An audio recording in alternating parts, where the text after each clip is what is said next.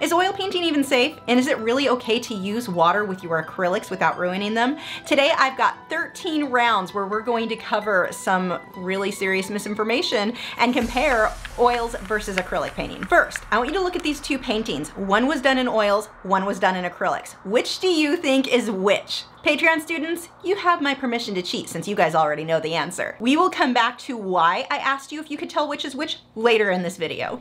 Round 1, oil paints are messy.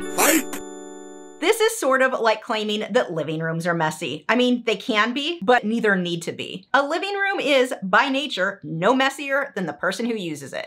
And you may be thinking, well, I'm a messy person, so maybe oils aren't for me. There are habits that you just need to develop in order to not be messy with them. If you're getting your oil paint all over the place, you need to slow down and pay attention to what you're doing. Oil paint isn't even prone to splattering like acrylics, given how thick the oils are. There are two main things you need to avoid. First, don't touch your wet painting. Pick up or move the canvas by touching the edges of the straight canvas. I intentionally do not paint the edges of my canvas with oil paint until the very end so that I can easily move it around and grip it by this area. I don't recommend starting your oil painting journey with canvas boards because there's no edges to grab onto, and being that you've got to get in the habit and develop good, clean painting practices, let's not make things harder than they need to be. So I do recommend stretch canvases to get started with, or you can get canvas paper or canvas pads like Fredrix makes some, and you can tape those to a board. Then you can grip the board without touching the wet painting. This can be a habit that you just need to work on, especially if you're coming from a medium like acrylics where you're able to touch it right away, meaning that it's dry right away. Get a mull stick. I rest this against the easel and my hand against the stick when I need extra stability. Even a broomstick can work for this. Second, keep your brush handles paint free. If your brush rolls into the paint, stop and wipe that paint off the handle immediately. It's not that it's gonna ruin the handle, it's just that you have got to get used to keeping your hands and keeping your workspace clean. This is just a good general habit to be in with oil painting. Even with non-toxic materials, if you are sloppy and lazy about this, you'll end up with paint all over your hands, which in turn ends up on everything you touch. That could be your face, your pets, your painting where you didn't want paint to be. Do you have a cup of coffee in the studio? Well, if you had cadmium paint on your hands and then touch that cup, then drank from that spot, this could be unsafe. We're gonna cover that in just a moment. Keep your workspace clean. Trust me, this is a habit you can develop even if you are not by nature a very tidy person. This is the wrong medium to allow mess. You choose if it's messy or not, just like your living room. Okay, to be fair, your kids may choose if your living room is a mess or not, but you get my point. If you have cats, this next step is especially important. Get a Masterson palette. This works like a Tupperware for your palette. It keeps the paint wet longer, plus it keeps your pets out of the wet paint while you're not working. Round 2, oil paint is more toxic than acrylics. Oil paints themselves are no more toxic than acrylic paints. If you use a real cadmium paint in oil, or if you use a real cadmium paint in acrylic, they're both toxic. Same with cobalt. There are non-toxic alternatives to all of these colors in oils and acrylics. Mind blown? Yeah. There's a lot of fear mongering going on the internet about oil paints. They are no more toxic themselves than acrylics. It just depends on which pigment is in the paint. Sure, in the past, many of the materials used by artists were horribly, horribly toxic. Now it's 2022, we have much safer alternatives. Even if you choose to use a cobalt or cadmium or even lead white paint, as long as you're keeping your workspace clean, as I mentioned in round 1, there are no serious dangers unless you're eating your paint. I shouldn't have to say this, but kids do weird things these days. Don't eat your paint. What are you doing? Making you tea. Is that cobalt paint? Yeah. Teach you to spray me in the face with a spray bottle. The other thing that you would not want to do is inhale these paints in dry form. And now this is where I think there's a lot of confusion. People think that that smelling the paint while it's still wet, that's dangerous. The real danger comes from the dry powder form. So let's say you had a cadmium color and the dry pigment and you were mixing it with your own oils. It's not 1820. I don't know why you would do that, but whatever. You want to mix your own paint? I probably wouldn't with those colors. The same thing goes for sanding it down. Let's say you painted a canvas and you decided, I screwed this up. I hate it. I'm going to start over. I'm going to sand this off.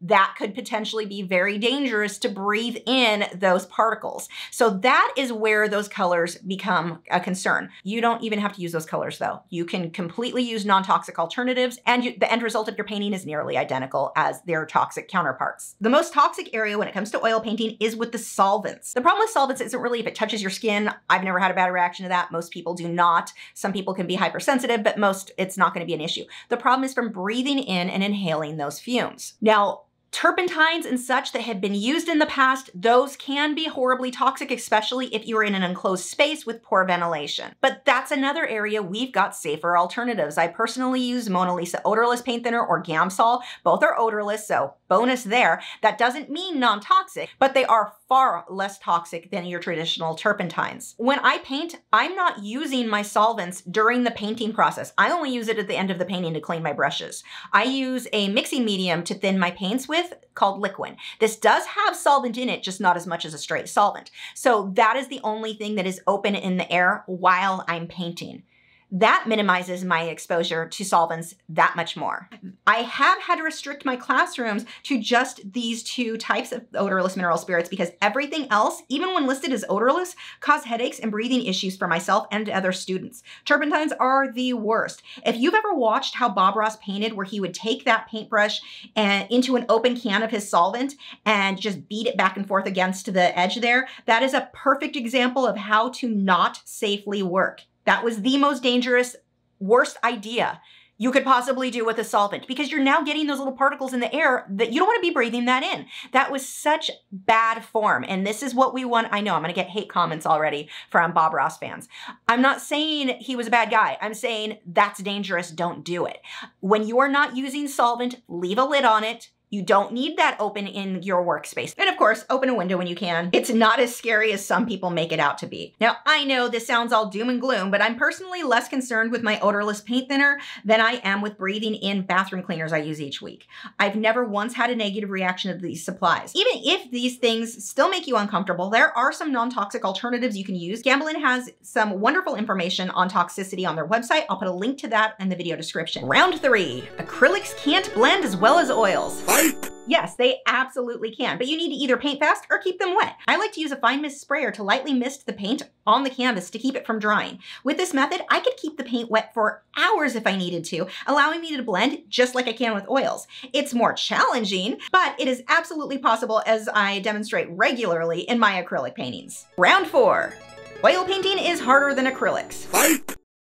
Once a student understands when it's time to stop and let a layer dry, oils are generally far easier to teach than acrylics. It's more challenging for most students to keep the acrylics wet while blending than it is for oils. So when people ask me, should I start with oils or should I start with acrylics? Start with whatever you're interested in, but don't shy away from oils thinking they're harder. They're really not. Round 5, acrylics can't get the same depth as oil. They look dull, flat, or plasticky.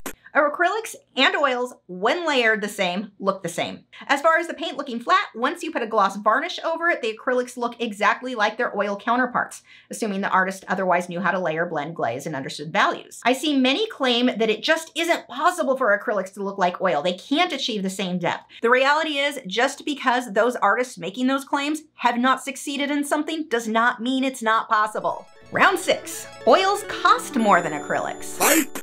That really just depends on the materials you buy. For my bare minimum to get someone started with oils or acrylics, the price is about $20 higher with oils at the time of recording this video.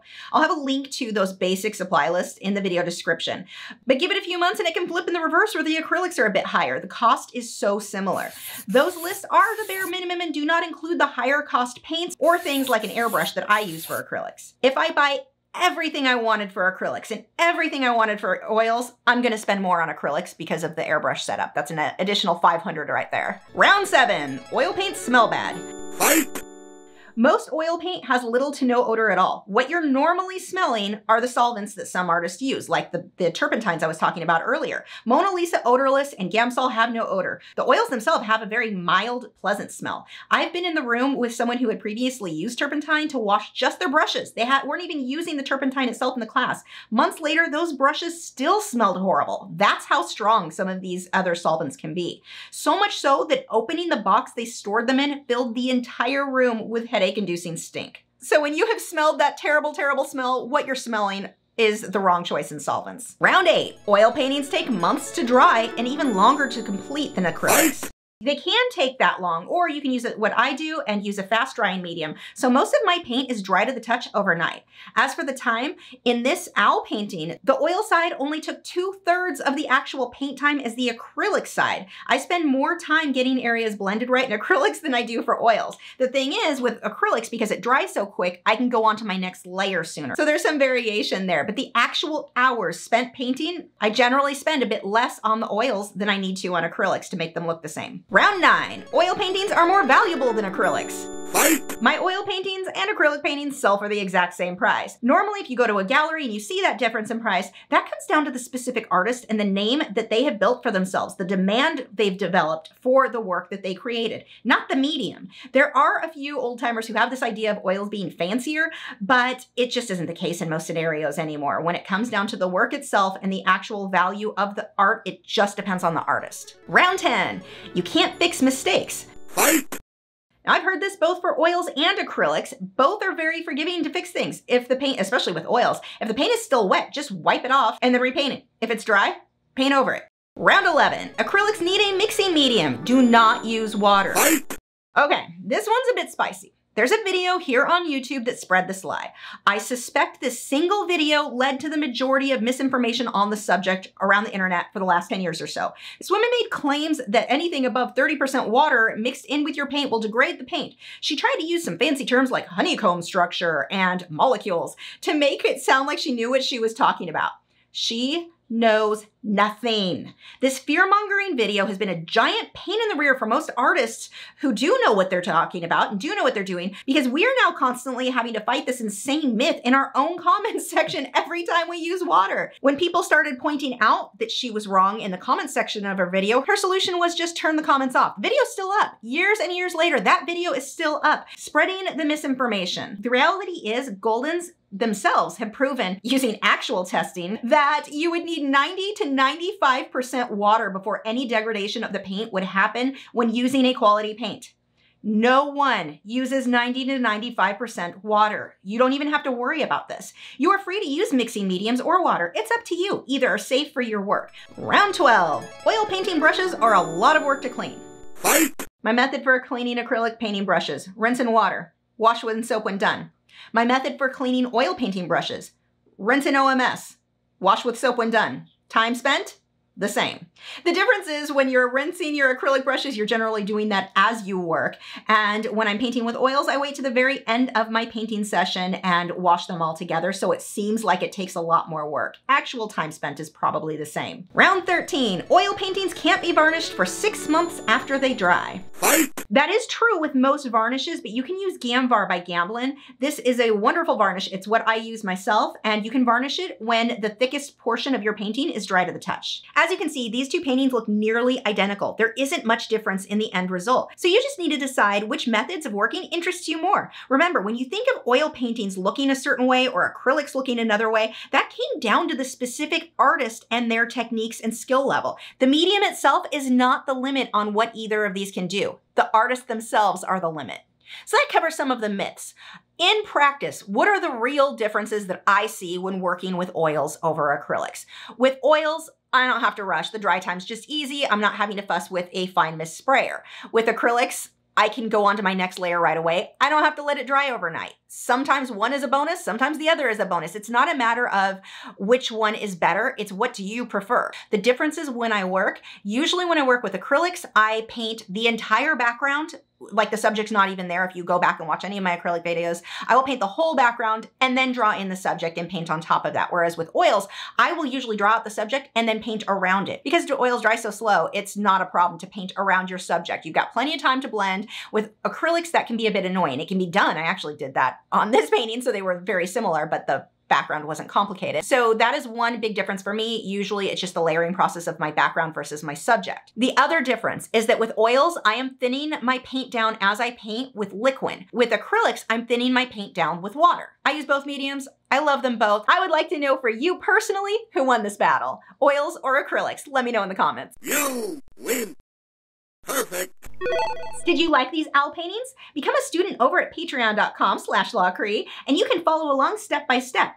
All of my newer lessons now have downloadable photos that you can use to guide you as you work. If you're not familiar with Patreon, for as little as $4 a month, you get access to over 7 years worth of art lessons and demonstrations. That's over 300 videos instantly when you sign up. You are not going to find a deal like that anywhere else. Head over to patreon.com/Lachri to join, or check out my video library over on my website to see what I have available. Did you enjoy this video? Then I think you will like this one, full of more art tips.